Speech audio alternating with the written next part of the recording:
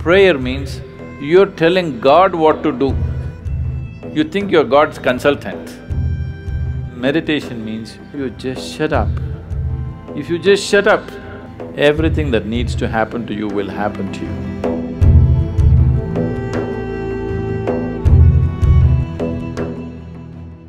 So touching that dimension which is beyond the physical means you want to touch that dimension which is the basis of the physical. When you say that which is the basis of the physical, what you're talking is that you are not interested in creation, but you're interested in the source of creation. There, if you go and stand in front of the Creator, at least there you must keep your ideas down, isn't it? Your ideas must be kept down for some time when the Creator is here, isn't it so? Isn't he the biggest idea? It's like, there was a man in Pennsylvania, where are you from? Ah. It rains, it doesn't flood there. That's why we put Seattle on the coast. Otherwise, it would flood, that place. So Pennsylvania, there was a man in Pennsylvania. Once there was a big flood and… Are you okay if there's a joke inside a joke? You're all right. The flood was beginning to happen, the water was filling up, and there was a very enthusiastic young journalist who was reporting stage by stage, hour by hour as to how the flood is progressing, Because that is journalism. Somebody is drowning, report to the world, this man is drowning, look at him drowning, take it on the video and show it to everybody how a man drowns. You don't throw the goddamn camera and get the man, no. You show the whole world how a man can drown in a flood. So, these are not the days of video cameras, only, Morse code is how the report is being filed.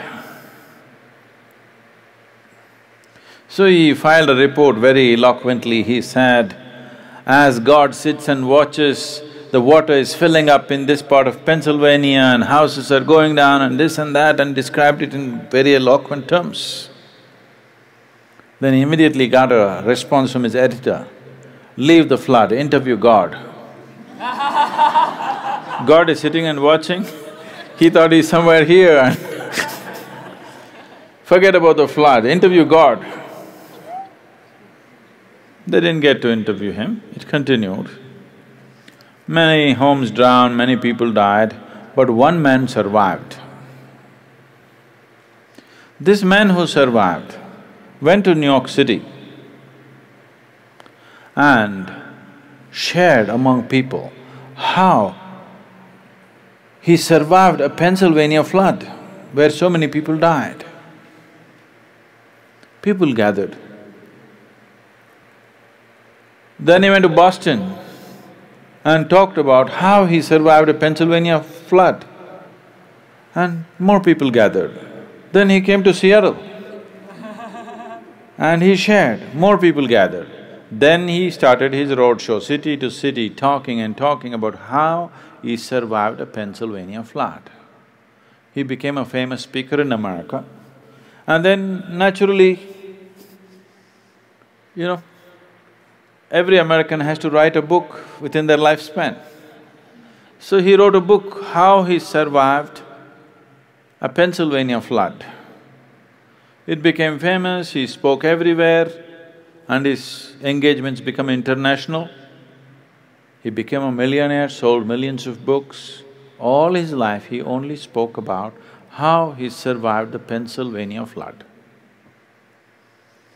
And one day he died, not in a flood, he died. And they had an assembly. He went through the pearly gates And there was an assembly of people and there was an opportunity to speak. A few people could speak. So he told his neighbors, I will share my experience about how I survived Pennsylvania flood. Somebody nudged him and said, there is no one in the audience.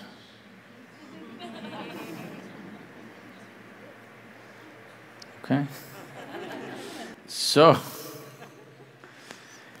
now you don't go stand in front of that which is the basis of creation and throw your ideas at him. You are his idea.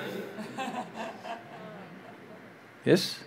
You are just a figment of his idea. If he withdraws his idea, you're gone. So you don't put your ideas. So this is the essence of meditativeness. Prayer means you're telling God what to do. You think you're God's consultant.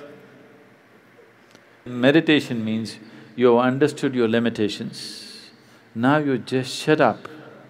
If you just shut up on all levels, everything that needs to happen to you will happen to you. All the training is just to help them to shut up. That you don't throw your silly ideas at the Creator, you just shut up.